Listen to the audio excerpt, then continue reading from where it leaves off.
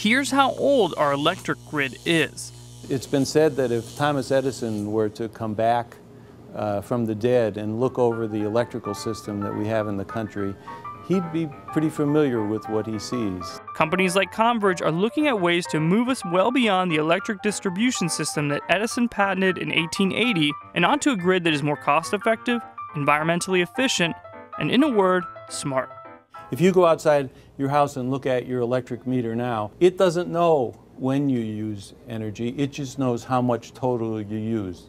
A smart meter will not only know how much you used, but it'll know when you used it. And that's important because the cost for electricity fluctuates quite a bit depending on time of year and how hot it is outside. Or even just the time of day. That means energy can go from costing mere cents per kilowatt hour at off-peak times to more than $1 per kilowatt hour during peak hours. And the way our grid works now, we don't see those price changes. And that's by virtue of the way our rates are designed, where they average all of those costs. What's going to happen in the future is the price will actually reflect the cost. So not only will consumers have access to these price fluctuations, but utility companies will be better able to provide and manage power production beyond just building more and more plants.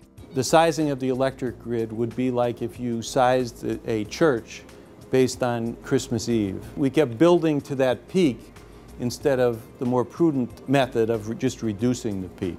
With regulatory and conservation restrictions resulting in fewer power plants being built, more thought is being put into optimizing the ones we already have. HVAC is by far the largest energy user. So this is obviously the place to attack the problem to get the most bang for the buck. General Electric is just one of the companies developing appliances that would come equipped with technology to communicate directly with the smart grid, saving energy and money. GE's Martin Webb uses refrigerators as an example. One of the biggest energy consumers in a refrigerator is the defrost cycle. Most people, don't know when their freezer defrosts, and they frankly don't care. So at times of high pricing, we would delay the defrost cycle into a period of low pricing. But this isn't Big Brother. You can override the computer if you need your shirt washed right away or have to run the dishwasher before your dinner guests arrive. Converge is already working with utilities on smart grid pilot projects at various locations, and GE will begin selling its suite of smart appliances later this year. For Discovery Tech, I'm Jorge RIbas.